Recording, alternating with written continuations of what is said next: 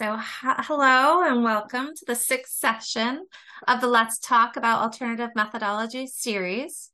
This session focuses on harnessing the power of engagement through your cost estimation process and use of cost data. Engagement of partners, providers, and parents can transform your cost estimation. My name is Heather Madison, and I am from the National Center on Subsidy Innovation and Accountability. And we are happy to bring this series to you in collaboration with the Office of Child Care and the National Center on Early Childhood Quality Assurance. Just a few housekeeping items. The call is being recorded and will be made available to anyone not able to participate today. As participants, you are able to turn on your video and unmute yourself. We do ask that you remain on mute and use the chat to ask questions and make comments. We'll be collecting comments and questions throughout the webinar. So as soon as you have a question, just go ahead and post it right into the chat. And we will pause and make sure we have opportunities to answer those questions. You can turn on closed captioning at any point to assist you. And we'll also have opportunities to have you come off mute and ask questions if you have trouble with the chat. This is the sixth in an ongoing series of conversations about cost-based alternative methodologies, and we hope this series will support you in use of cost data. At the conclusion of the webinar, you will receive a link for an evaluation, and we encourage you to complete the evaluation and let us know what worked and what can be improved in this series. I'm going to take a moment to go over our agenda for today, where I'm going to do some introductions and then we're going to jump right into the material. We'll talk a little bit about the purpose of engagement, ways to engage, types and benefits of engagement. And then we'll jump into the engagement through the process, who to engage, requirements, defining goals, and evaluation. Today, our presenters are Nina Johnson, Early Childhood Quality Assurance Specialist, Matt Judge from Washington Department of Children, Youth, and Families, and Autumn Causey as a Washington State child care provider. So thank you, presenters, for joining us. And they'll be able to introduce themselves a little bit more as we jump into our conversations. Our objectives today are to understand the benefits of engaging providers and partners and to learn about strategies for engaging those providers and partners in cost estimation. Before we get into all of the material, I want to take a moment and do some engagement ourselves. And in the chat, I'd love for you to share what is your favorite winter meal. So if you want to jump in the chat and share that, that would be great. I know for me, my favorite meal ever is pizza, but my favorite winter meal is probably like a stew. It's just so warm and comforting. Oh, I see lots of soups and chili. Oh, chili potato soup. Wow.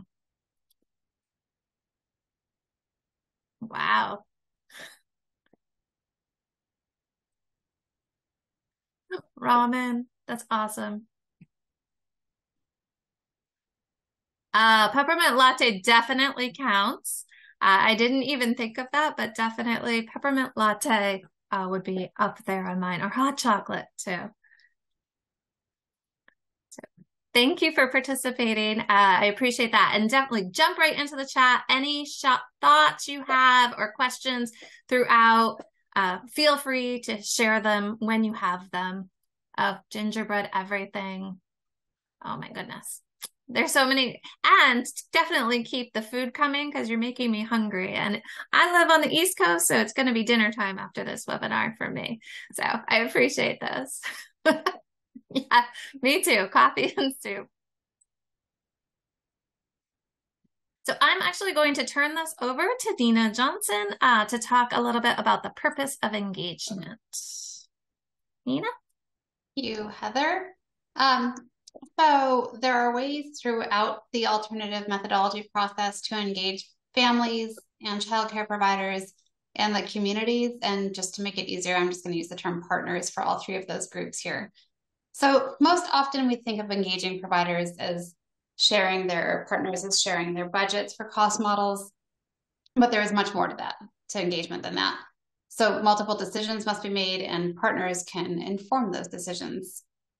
Partners can help you think about your cost assumptions, such as average enrollment compared to staff capacity, the hours worked by family child care provider, what they pay for rent and lease, and many, many other assumptions. Assumptions where it may be more difficult to get administrative data. You could bring together partners to discuss the terms associated with the alternative methodology. This includes terms used in the survey, in focus groups, in interviews, and in the report. The idea is that the terms used need to make sense to providers, and they should be clearly defined and explained so that families, providers, and the community understand what they mean. And just as a side note, a glossary could be developed and used in the draft report that partners can give input on. You can involve partners in developing a survey to collect cost data. They can help you develop a user-friendly survey and advise you about ways to distribute the survey.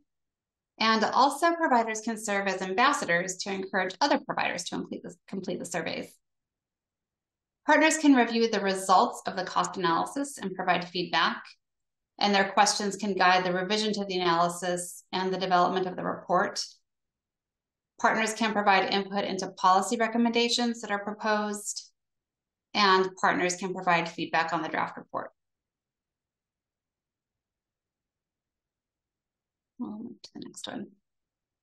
So this slide shows a continuum of engagement from communicating to coordinating to collaborating with partners. And I think it's helpful to tease these apart so you understand where you are currently and where you want to be. And you may kind of go in between all three of these.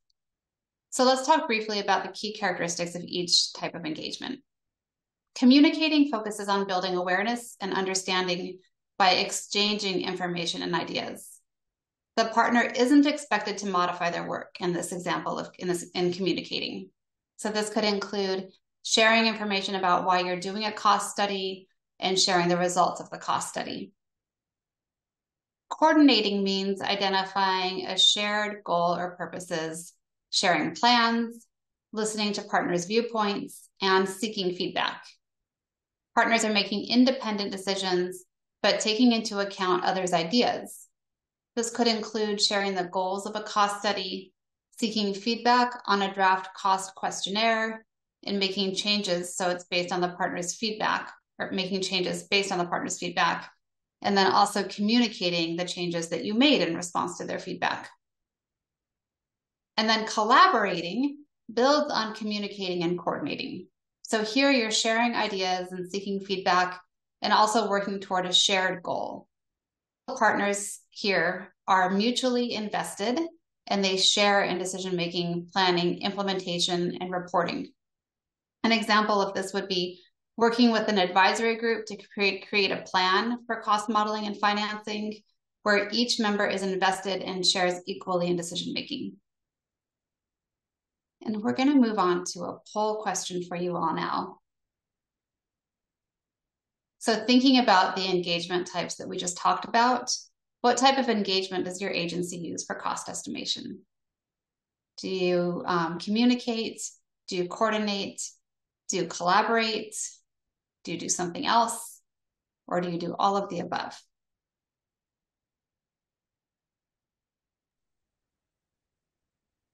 And Heather, I'm not sure if I'm able to see the responses, so I'll rely on you to report out. Yeah, we'll give it just like 30 more seconds for anybody to participate. It does look like right now that most votes are really around the all of the above. Okay, that makes sense. Mm-hmm. I mean, I think that's probably what most agencies are doing. I think that I'll be interested in hearing from Washington about what they're doing. I think it's probably a mix of all three, though. Sure. Does look like 100% of participants say they have done all of the above of different types of engagement. Okay, that's great. Thanks for participating. Okay, so I'm just going to talk briefly about the benefits of engagement. I think you probably already have an idea about what the benefits are, but it may be helpful just to be a little bit concrete about it. So you can design more realistic cost models and more effective policy and funding solutions when you engage partners throughout the process. Providers and partners are more likely to accept the results because the model is representative of their program. So that is, they can see themselves in the assumptions and the data because they gave feedback. And when they see themselves in the results, they can recommend policy and funding solutions. Providers and partners can improve their knowledge about cost estimation. You can foster connections among and with providers when you create a collaborative environment. And Autumn may have something to say about this. And then providers' trust in your agency and your agency's decisions may improve. And Heather, I'll turn it over to you. Great. So I'm actually going to turn it to Matt and Autumn. And so Matt, how about we start with you? And if you want to give us a little bit of context of engagement with providers and partners within Washington State, and then tell us a little bit about what you have benefited from that engagement and how it's changed over time. Sure. So thanks everyone for having me. Again, I'm Matt Judge. I'm the CCDF administrator for Washington State and also oversee Head Start Collaboration Office and our preschool development grant. And I've been involved along with our subsidy administrator and a really awesome design team that's convened by Child Care Aware of Washington, our Washington State's Child Care Resource and Referral. And I'll, in a minute, give some kind of context to that work. So one of the things I kind of wanted to say from the outset, I'm one of the 100% that said we're doing all of the above kinds of engagement on alternative methodology. One of the things is just that the process itself has many, many steps involved, from initial research to, doing the survey and study, making policy decisions, getting information there. And, it's a years-long process, and there are many potential opportunities for engagement in there, and that all the different types will come into play. So I think that Autumn and I will be talking about sort of one phase that I think has been really the most interesting for our process and the most interesting for my agency in terms of how we could explore a more collaborative approach. But we've done all the work on the spectrum that Nina was talking about. What we'll talk about today is, Washington State is in the situation of having done an initial study and produced a report recommending a cost estimation model. We engaged with Prenatal to 5 Fiscal Strategies, who you may have heard of, to develop that methodology. It asks providers lots of important questions about their costs to create the model, and it's very wide-reaching and thorough. But when you come up with a model like that, at the end of the day, you have a general model that isn't necessarily stating to you, this is what your rate will be in a given county for a given child age. It's giving you a general framework, and there are decision points or variables within these models that you need to think about. And rather than just unilaterally making a decision on our agency's side about what those assumptions should be, I think the idea was let's go to the folks who are actually experts in this, who do the work in the field, and ask them to supply their recommendations from their perspective. And these would be things like, what is the assumed wage for a provider and their staff? Meaning, what would a subsidy base rate allow a provider to pay themselves and their staff if it were adequate enough, and what's the standard there? That's like the biggest cost driver that is an unanswered question in the model. And so it's good to ask providers what they think about that. So the obvious benefit from engagement is getting an actual expert in the field's approach to this issue, and the reasons that drive what their recommendation is. Because those are what's going to resonate ultimately, when these folks go to the Capitol and talk to their legislators as well. Those are the messages that are going to get there, and we'll understand those messages and where they're coming from the very beginning. So I think that is a huge benefit. One of the important things to state here is, if your state's like Washington's, you aren't necessarily the decision maker. Your legislature is going to apportion funds to you. And so when we're in that situation in Washington State, DCYF, my agency, isn't the decider about what the base rates will be, but we're going to make a recommendation. And the providers in this decision group are really giving us information about what are the best recommendations for our recommendation. So this is one started process. So personally, one of the things I've gained from it is just relationship building with providers. Particularly during the pandemic, we weren't as engaged for the very practical reasons. So it was just really awesome to connect that way again. And we did an in-person weekend session that I think was really the best, experience in terms of the group's effectiveness, but also just the relationship building. And then I'll talk about this more in a minute, but specifically around, I guess I'll say lifting up voices of Spanish speakers. I think the whole group is really focused on, trying to learn through the process how best to have those folks participate. And that means, learning to slow down, learning to create open space for those questions to come. And I think that a lot of connections were made between providers across that language gap.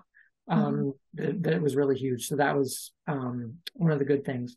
And before I let Autumn talk about this one, I would just say from DCYF's end, our engagement has changed over the course of my career with DCYF. I think we were very much on that left-hand side of Nina's chart, where we were just informing providers what we were doing, making decisions unilaterally.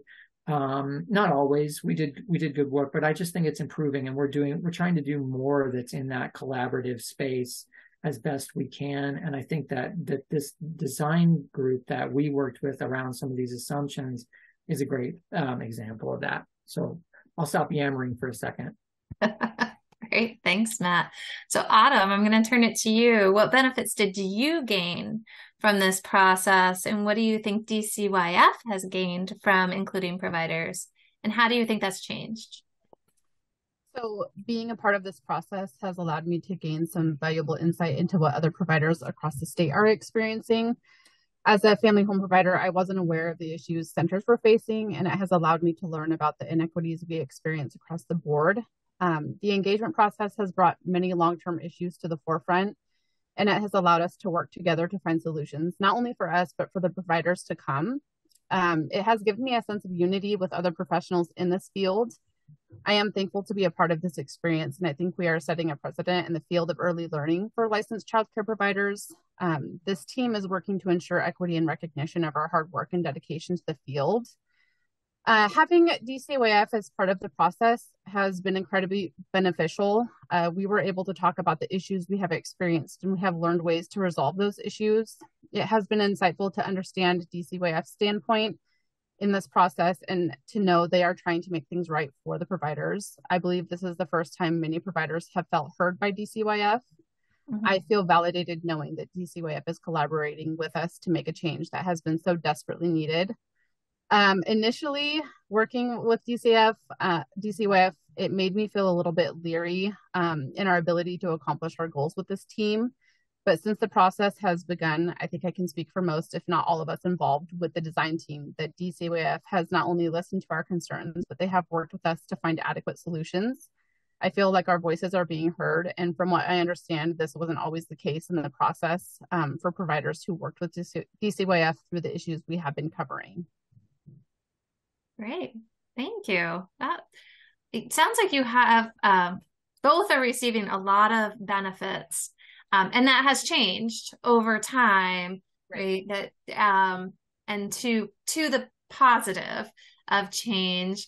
I'm going to see if anybody has any questions. Feel free to raise your hand or go ahead and put them in the chat, especially for Matt and Autumn. This is your opportunity to hear from the experts who are doing this hard work. And while we wait to see if anybody has any questions on the benefits, I would love to know a little bit more of, in those benefits, have you had, and we'll probably talk a little bit more about the challenges, but have you had are there groups that might be challenged and not necessarily feeling these benefits at this point? Or what have you done, I guess I should say, to try to address some of the challenges to ensure that people are feeling the benefits? And this really is for Matt, but also Autumn. as a childcare provider, I imagine you're probably hearing from other childcare providers. And it would be interesting for us to hear what other childcare providers are saying about this process or about engaging with DCYF. I think a lot of providers had a little bit of resistance to working with DCYF to begin with. It's kind of always been like, oh, they're just here to make sure that they're policing us, Mm-hmm. And I think that has changed. Providers just want to be heard, and we just want to, at the end of the day, we all have the same goal in mind, and that's to provide high quality care to the children, youth, and families in our communities. So, it's been a really neat process, because at first I was like, oh gosh, they're going to come on and they're going to be, oh, we're not doing any of this, and it's really changed. It's been like, how can we help you? It's been really inclusive. Like Matt had said, the barriers of language at our last meeting that we had in person, it was great because they had interpreters there. And I heard a lot of insight from the Spanish speaking side that, I didn't previously understand, because we can't engage in that, there's that barrier there. And so that was really neat. I'm from a really small community. I know all of the providers in my area. And so, being able to talk with them, because I've been on this design team for the last year, and then I was on the team before that initially too. So, being able to talk with them and then kind of get their insight and bring it to the meetings has really allowed for that collaboration that might not otherwise have happened. So it's been really neat. Awesome. Matt? Yeah, just to piggyback on that. So the Child Care Aware design team has been doing awesome work on compensation long before we engaged on this. So DCYF is the newcomer here. But one of the things that we learned when we were looking at who could we collaborate with to get to work on these recommendations was that we received data about the representativeness of this group geographically, racially, ethnically, provider types, different types of care like non-standard hours care or infant and toddler care. But one of the super cool things in working with this group that I saw was providers having each other's backs in terms of I myself am not a family child care provider, one might say, or I don't do infant toddler care, but I'm thinking through what this recommendation means for my colleagues who do that kind of work, and not just being self-interested about, I think I can get the best rate for myself. Like, I mean, maybe the process isn't really amenable to like gaming it, but I just think that these providers were like really having each other's back. And so I think that was really cool. And just knowing that we had already taken the data to all of our advisory groups about what the composition of this group was, and having them say, we can't really improve on this much in terms of like, you've got representativeness across the state, racially, ethnically, all those things. So yeah, I mean, we've had challenges, but I just think the providers stepped up. That's great. Thank you. So I don't see any questions or hands right now, so I think we're going to move on. And so we're going to talk a little bit about engaging throughout the process. The first piece that we're going to talk about, and I'm just giving a little bit of context, and then we're jumping right back to Autumn and Matt. So we want to talk about the requirements that CCDF has for lead agencies. The CCDF plan asks lead agencies to explain how they consulted with required stakeholders specified in the rule. Though the rule uses the term stakeholders, we intentionally substitute the word to partners on this slide as a more culturally sensitive term. The rule and plan specify the following entities must be consulted prior to beginning cost gathering work: the state's Early Childhood Advisory Council and similar coordinating body, local child care provider administrators, child care resource and referral, organizations representing caregivers, teachers, and directors, and others that are appropriate for the state and territory. And of course, tribal grantee administrators should also be a partner in these conversations. It is required to engage partners and providers prior to and throughout all the steps of the process. And an important requirement on this slide is consideration of partners' comments. As we've heard from Matt and Autumn, Washington is doing that throughout the process and really thinking through how do they gather the information, but then use that information in their alternative methodology. And so that's something that you want to think about, is how you would take comments into consideration and make adjustments based on those comments. And as we've also heard from Autumn and Matt, inclusion of the provider community is especially important in the process. Engaging providers to reflect the types of market categories you want to survey or model is really important to actually hear from those experts, as Matt had said. So I'm going to skip this. So we want to think about a little bit about who have you engaged in the process, or who should be engaged in the process. So you want to engage individuals who are impacted by the decisions made. This could be parents. It's definitely childcare providers, but it also could be eligibility workers and community organizations. You want to identify who might be missing from the conversation and do your best to ensure providers represent the larger population of providers served by your agency. And you might want to think about that in terms of size or location, longevity in the field, setting, race, ethnicity, language, and many other features. It could include identifying and engaging diverse groups. As we heard from Matt, they are specifically targeting Spanish-speaking childcare providers and accommodating through translators so that they can have that perspective within their engagement. And think about if there's an area of your state or territory where providers don't often come to meetings, and how you can eliminate barriers for their participation.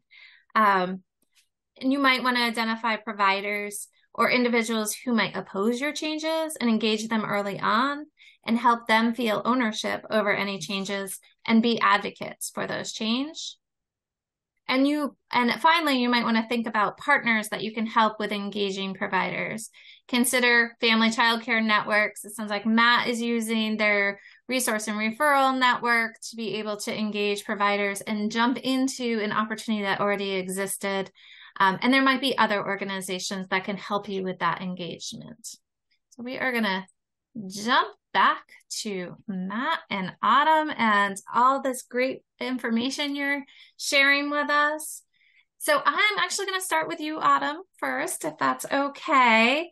Can you share a little bit about the providers, the part of the process for providers, and how you heard about the opportunity and what interested you to be part of it? So the providers that make up our team are licensed providers across Washington state. So that can be directors, licensed family home childcare providers, center providers. We are spread out from multiple counties on both sides of the mountain. So it's, all the way over in Eastern Washington, all the way up to Bellingham. I'm on the coast of Washington. And then we have, family home providers, center owners, directors. Each of them bring a different set of valuable insights and experiences to the table, which creates a diverse set of needs and ideas. It's been really impressive to watch their drive and commitment to the field. We have a couple of really great, outspoken, smart providers that aren't afraid to bring things to the table. It's been really neat to hear their ideas. I learned about this a couple of years ago because I was on the initial design team that they created. I want to say it was like 2020, 2021. And it was really insightful. I really enjoyed being a part of that team. So when I was offered a spot on this team, it was a no-brainer. Of course, I'll be back. It interested me because I've seen firsthand the inequities providers experience each day, and I want to advocate for the change. At the end of the day, our work will not only positively impact the providers, but it will also positively impact the field of early learning. Sorry, I'm choking over my tongue over here. licensed providers are given the recognition for the professionals that we are, this field will grow, and it will create more early learning opportunities for the families in our communities. We know the importance of high quality early learning programs, and if more investments were put into practice, we would see more options available, and that's so important. So yeah, it's been a really great experience, and I would love to do this long term. So that's great. Thank you. Matt, can you tell us a little bit about, how you see the engagement and your strategies, potentially like what you were thinking for your strategies and how that might have evolved as well for engaging? Well, so broadly, this design teamwork is one phase of the work. So, we've done all of the other things. We have our regular advisory committee. We have an Indian Policy Early Learning Committee to get the voice of tribal nations. We have a state association of Head Start and ECAP. And so all of those partners are part of our official structure. And of course, we engaged them at various points. We've done surveys, the study that actually informed the initial model, focus groups who sort of validated what we learned. And, really this work goes back to, other work that we've done on our state's early learning strategic plan that included a lot of engagement. And so that's kind of what's called impact networks. You can take a look on Google about what that is. So, and then of course, this design team is another phase of that. I guess what I wanted to get to about that is that a lot of the engagement that you're doing is going to lead up to this work that you do on your alternative methodology, and it can count. So I just would invite people to think about the engagement that you do as being already meeting some of the requirements for an alternative methodology, and you don't have to reinvent the wheel all the time. But particularly with this design team group, we're really lucky. Child Care Aware of Washington contracts with facilitators and with interpreters that are just really effective at their job. And in working with those facilitators, they told us that this team wants to use liberatory design. If you've heard of that, it's a type of co-design process that is focused on an end goal of racial equity and social justice. If I can really sum it up very briefly. And it's a set of modes of conduct in collaboration and mindsets that you bring to the table. And these facilitators had us focus on those every meeting, pick out certain ones that each of us individually wanted to be focused on based on what we learned in previous meetings or deficits that we'd uncovered in ourselves or whatever it might be. And so some of those modes might be like self-awareness, like for me, understanding sort of the potentially unwelcome power dynamic that a state agency can bring to a provider group, but it's different for everybody. So I think using those approaches and having the effective and patient facilitation, and by patient I mean these facilitators are providing lots of time for providers to feel like this is a space that's comfortable, and let them have as much time as they need to sort of get prepped to engage and not be on DCYF's timetable. So those were really effective for us. And I think that DCYF, there were two of us, my colleague Jason Remaiki, the subsidy administrator, and me. I think our approach was really, we're here to be information for providers. So if there's a question about how our systems work right now in making their recommendations, we can provide that. If there are questions about what's going to happen with our recommendations, where does this go from here? How does the legislative process work? This group's pretty savvy, but if we could provide any insight from the agency perspective on that, we do that. And I think the facilitators helped keep us in our appropriate role, not leading. But one other thing I wanted to mention is our approach is, providing alternatives for the providers and the analysis behind the impact of those different alternatives so that they can make informed choices. So I think the strategy of engagement is really to be a source of information. That's interesting, Matt. And it sounds like it's working well, that you have in this group really that your agency is not the lead of the group, really, that you have outside facilitators that are leading and giving voice. So it has shifted that power dynamic.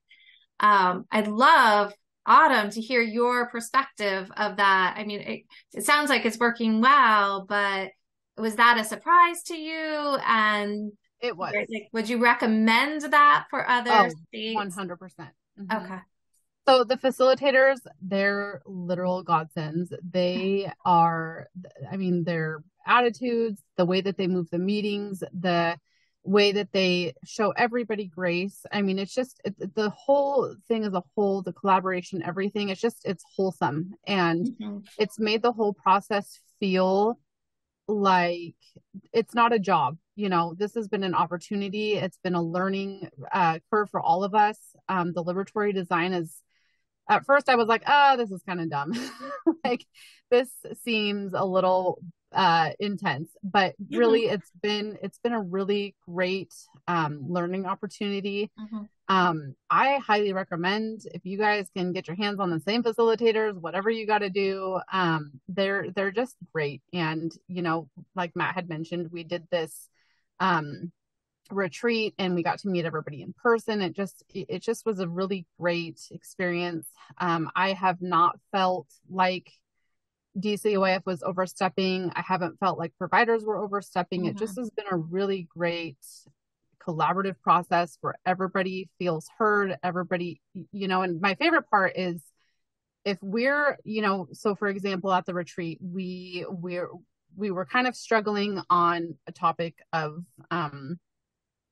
it was the time for planning, for paid planning for the centers. And I just really liked that, I can't relate to that because I don't have a center. So for planning for me, I don't need a paid sub for that, whatever. I can do that on my own. But for the centers, they were really struggling with trying to establish if this was a cost driver that we wanted to invest into and whatnot. So the facilitators, they were a great cushion there to kind of say, okay, do we need this? Do we need that? Like, and they really helped us come to a conclusion where everybody at the end of it was like,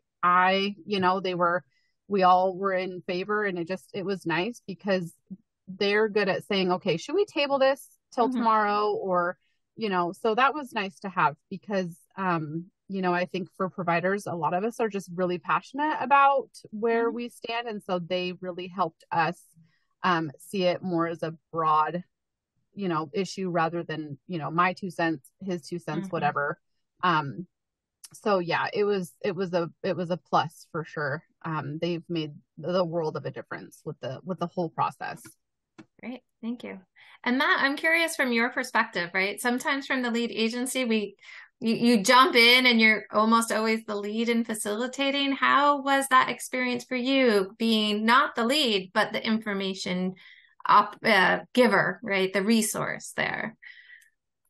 Well, in a way, it takes the pressure off because I'm not responsible for the providers having a good time and being effective. It's more just, how can I support you in being effective?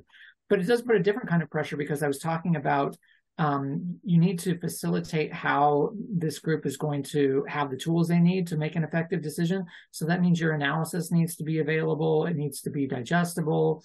Somebody needs to be able to come to a topic for the first time and make a decision on it. And so that meant more homework on the offline time.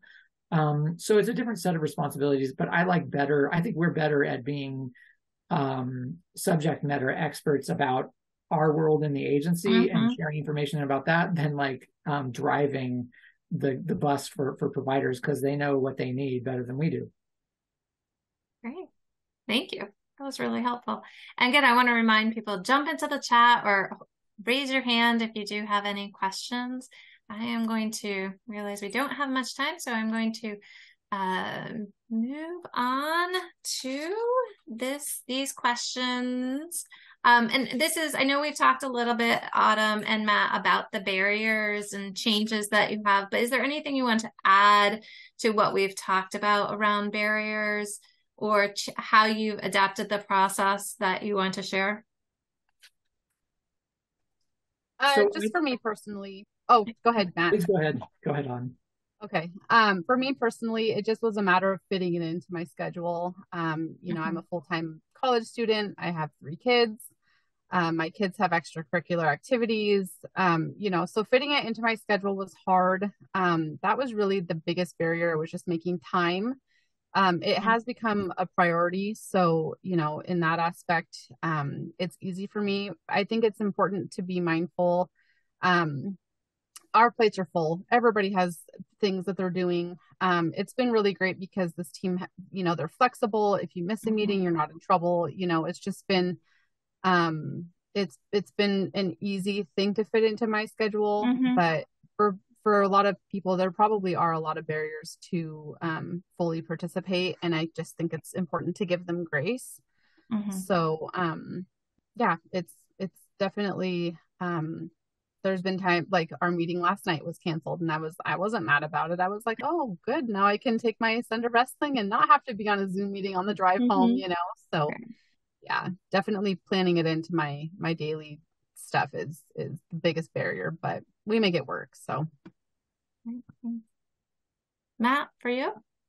Yeah, some of the things that Autumn mentioned, I would say that in addition to the time commitment, just respecting providers as professionals means that finding ways to support them with stipends, I think is really critical. Fortunately, this structure in this team already supported that, and Washington State is developing some recent legislation made it easier for us to do better stipends. So I just think we're in a better position than some states might be. But I think just showing respect that way is a gesture that might help. I think another challenge here, I alluded to it before, with DCYF not being the decision maker, but somebody who produces a recommendation to the legislature to fund base rates at a certain level using a certain methodology.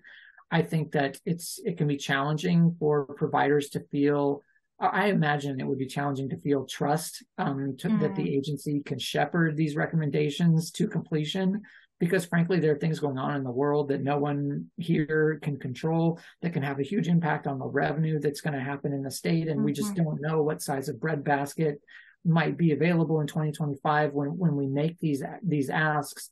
And so I just think, I think that makes it hard for us to reach decisions in this group, not knowing what's going to happen in the end. And then I think it's a challenge for DCYF to sort of communicate like what we do have control over and what we don't have control over. And you're talking about those things in the midst of a relationship that's sometimes been fraught in the past. And so I think that's just something that needs to be navigated. I think also we're the regulatory agency. And so any conversation that we come to, I think that we bring that with us. And so the question I think is natural. Like if we're talking about raising base rates, are you also going to be talking to me about new requirements? And if there are new, and if that happens, is the base rate compensation going to even be sufficient to support that? So we had to be clear that this conversation is about base rates, but we don't have any control about what the legislature might do in the future around requirements. So we're having that conversation, not knowing what's around the corner there. So I just think those all make it a bit of a fraught conversation. But I think that these providers are really effective at saying, like, whatever else happens, what I imagine as the best situation for my field and for me, providers like me, is if we could get cost of care being the basis for our rates. And then if living wage and like just, sort of baseline program supports were built into our subsidy base rate, we'd be in a better place come what may. And so, yeah, I think it's a barrier, but this group worked through it. Last thing, things really came together when we were in person.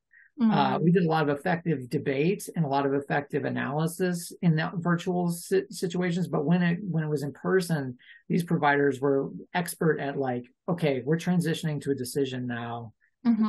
Debate was intense, but now we're moving on. So I think sometimes that can be a challenge to have that happen virtually. Yeah, definitely. I think the retreat was really important. It allowed us a different level of collaboration. I just think it was a lot more personable. And then they paid for our hotel. They gave us a gift card for food. We were reimbursed for our mileage. I think taking away those barriers was hugely important for a lot of providers. So that might be something. I told them next time they need to just put us up in Hawaii. So, we'll see. But but that kind of engagement and collaboration was really great. The in-person it really was just a really fulfilling weekend for all of us, I think. So that's great. Thank you. And so, Nina, I see you have a question. Do you want to go ahead and ask it? Sure. I put it in the chat, and Autumn, I see that you responded. And so if there's anything else you want to add, that'd be great. And Matt, if you want to share your response too. But I'm just curious if you've engaged family childcare providers in a different way than you've engaged centers, thinking about maybe their hours or the cost modeling that applies or cost that applies specifically to family childcare or other considerations. So there are several angles to that question. So when this design team came together, there were different assumptions for cost drivers for the center and childcare providers. And so, the whole group brought together family childcare and centers to have those conversations at the same time. So I feel like the family childcare providers would sort of step up when the question came to family childcare. But I did mention earlier that center providers were good about being like, hey, I'm thinking about this in terms of somebody else's model that's totally different from mine, and trying to put myself in that place. So there's that. And then in Washington State, family childcare providers who accept subsidies are in a union, SEIU 925. And we did consult with them about this group being the group. And they did agree to it when they saw how representative it was. I think some of their members are in there. So they have a separate, sort of consultation like that. And then, of course, it's a really important point here. Coming up in the spring, we will engage in collective bargaining with that group. And so all these recommendations have to sort of fit into that context as well. When we go to negotiate with family childcare providers, we'll have in mind the recommendations that this group made in thinking about the contract items that SEIU 925 wants to bring to the table, and sort of what the size of the bread basket is in that situation. So yes, there's lots of engagement that is together and separate, and in the same context and in different contexts. That's super helpful. Thank you. I'd forgotten about the fact that family childcare providers, were unionized in Washington. So that's interesting to consider. Thank you. We are going to talk a little bit about goals. I'm going to not jump into too much of this, but really that we want to highlight that it's really important to define your goals for cost estimation, and that your goals can really guide how you engage with partners and providers and parents, and how that engagement can support you. And then there are some practical considerations, quite a few that we've just heard from Autumn and Matt, around sharing your goals, using a very respectful approach that honors the providers. I mean, I just heard right off the bat, right, Matt talk about how they are the experts in this, and that we need to honor that they are the experts. Ensure that meetings are accessible, and that means time, language, format, having a clear agenda, acknowledging those differences, sharing your results, and thinking about the timelines. I mean, just heard about those challenges of those timelines, but trying to ensure that your timelines allow for changes based on engagement. Thinking about, you want to engage based on things that can change, and not necessarily go into, get somebody's feedback and ask for feedback when there's not a lot of room for actual change.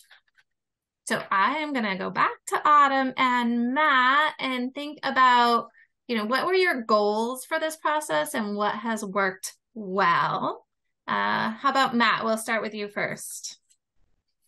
Well, I kind of hit on some of these, so I'd be repeating myself, but I think that building some rapport and trust with providers, I think, was something we wanted to see out of the process.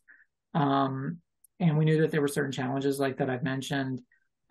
So I think that some of that's working well.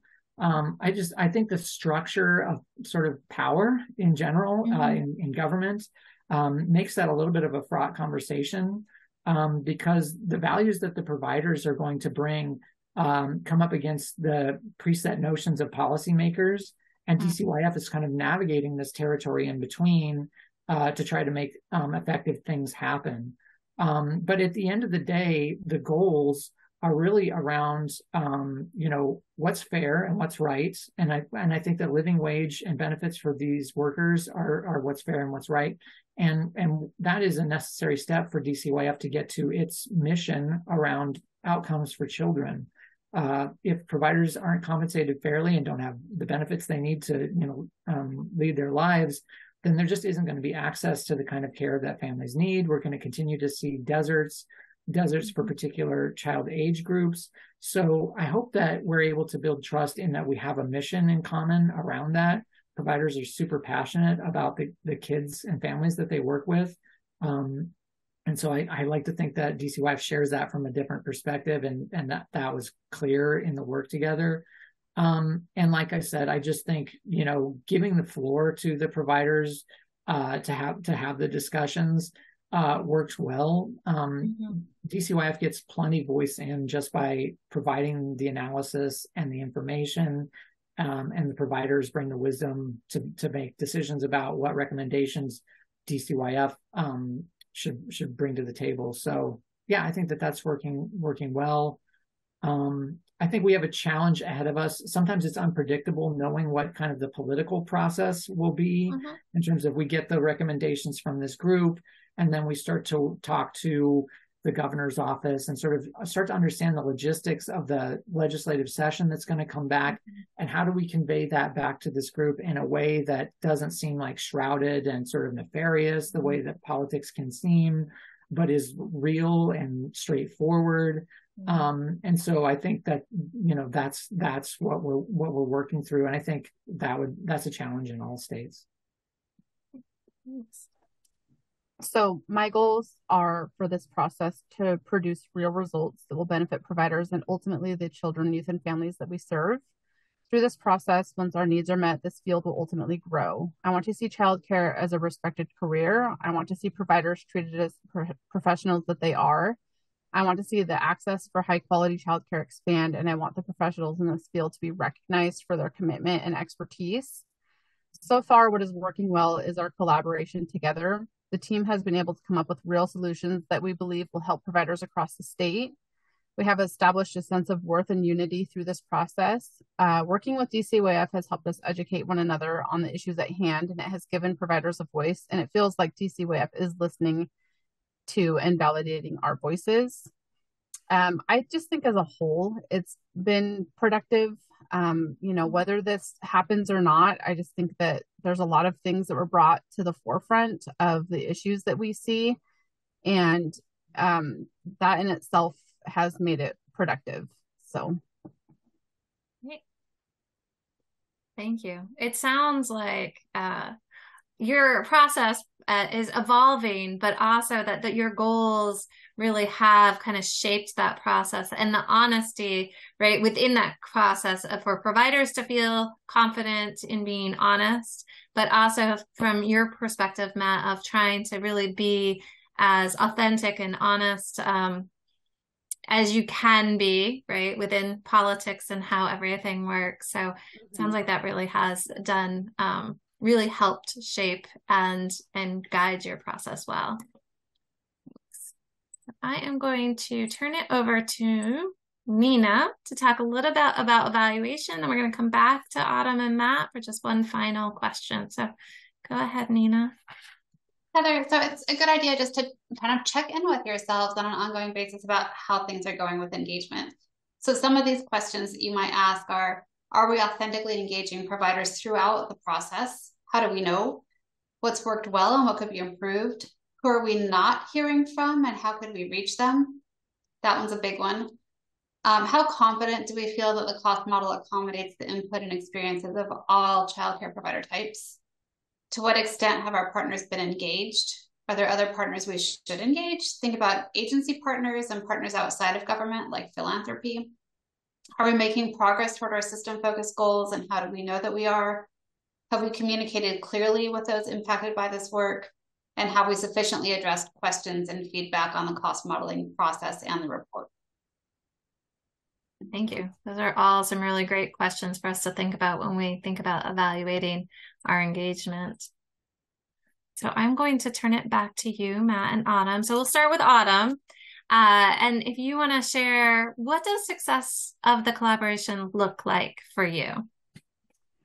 Success of this collaboration would look like our proposals being taken into consideration and real solutions being created for the betterment of the childcare industry.